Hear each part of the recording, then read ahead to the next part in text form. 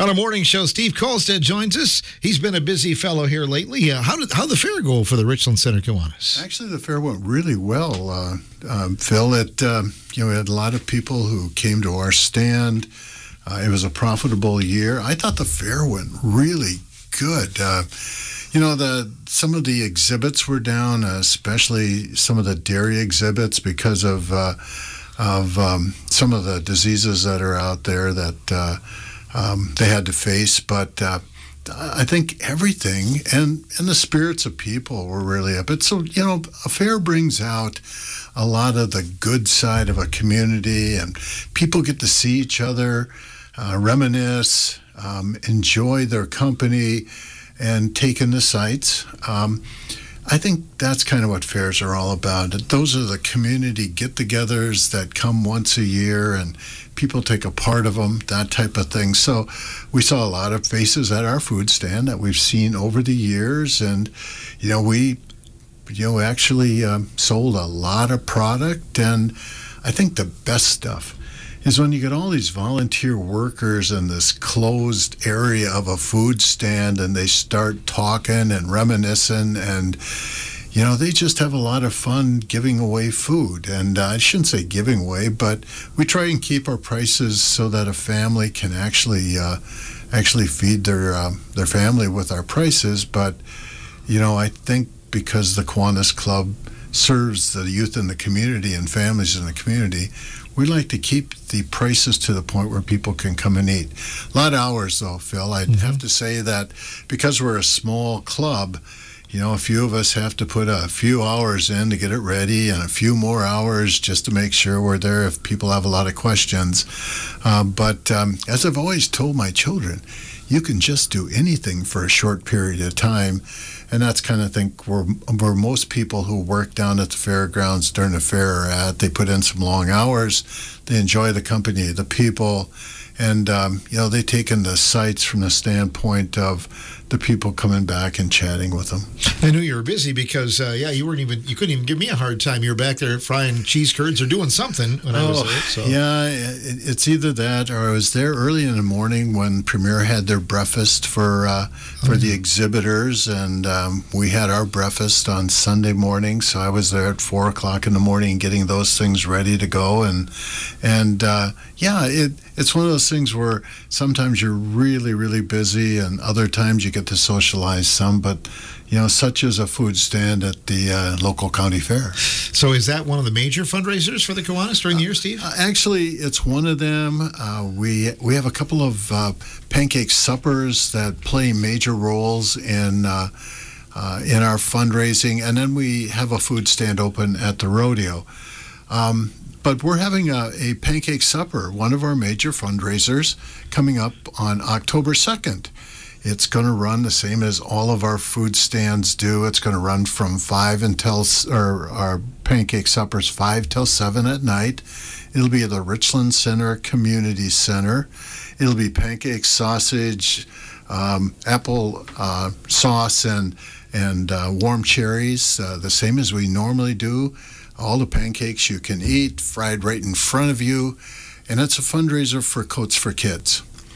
The last one we had, which was in July, was the backpack program, which is a major fundraiser and one of our major projects. And the Coats for Kids program is too. We generally donate someplace between 125 and 170 coats to kids in need in our community through the Coats for Kids program. And this is one of those major sources of money for that particular program. We always take a goodwill offering because we really don't want anybody be turned away. If somebody comes and they only have a few dollars, or even if they don't have any money, they go through the line and get fed. And I think that's the other thing that's really important about a pancake supper. And it doesn't matter if we hold it or a different organization. It's the social portion of it, sitting down for a meal and talking to somebody maybe you haven't seen in a few weeks or months or whatever, and enjoying their company and enjoying the food in a place where there's a lot of room and you have a lot of space to sit, and you can just really enjoy their company.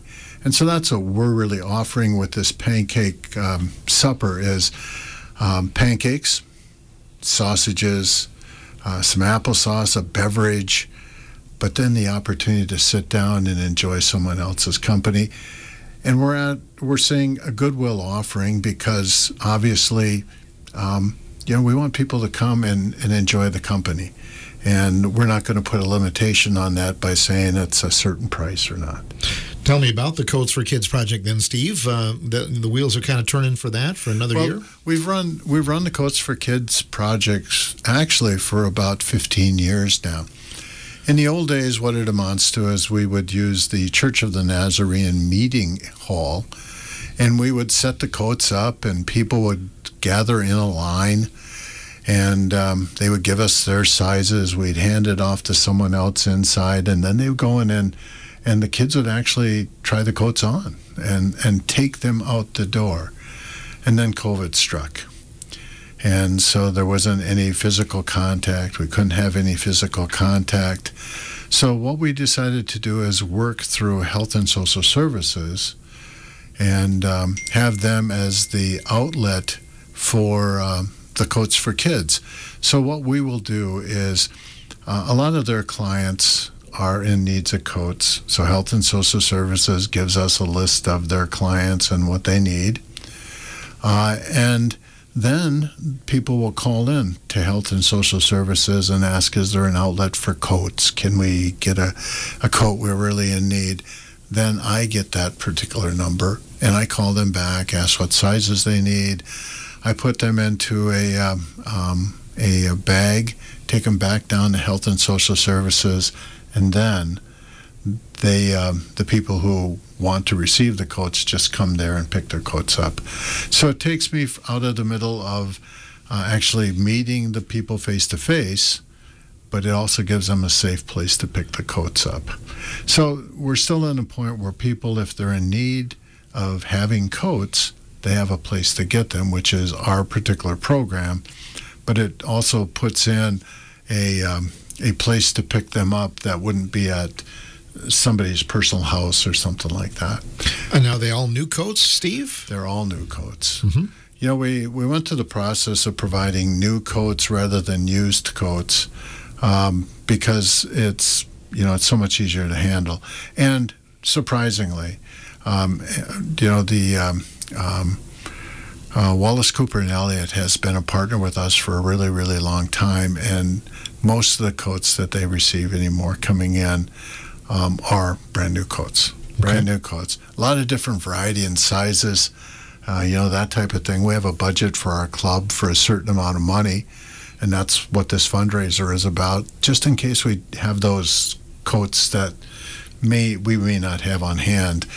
I'm really surprised. I wear a double X coat, Phil, but some of the students that we give to the high school are in that 4X area, which those are the ones we have to go out and purchase. Mm-hmm. Larger coats, adult-sized coats that we generally don't have on hand, but we have a source, that we go and get a really sweet deal on them, but we try and provide the coats that the people actually need based on the sizes they give us.